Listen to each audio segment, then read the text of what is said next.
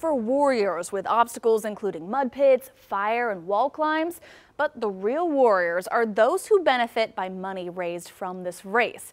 You reporter Jeremy Muhiu discovers how the Warrior Dash is helping real warriors get through the fight of their life.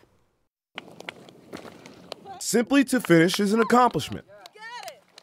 People are so relieved when they cross the finish line. People travel from all over the region to give it a shot. Anybody can do it. Come out, just try. Come on, baby. Come on, baby. Push it.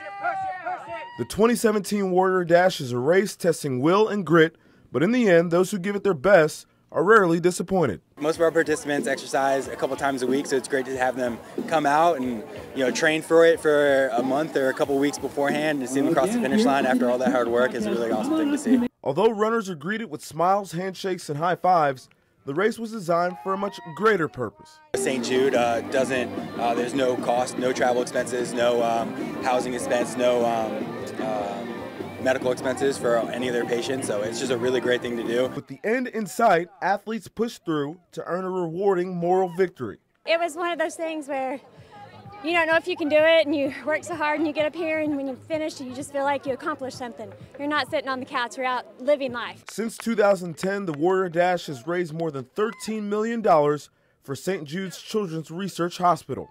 In Inola, Jeremy Muhiu, 2 Works for You.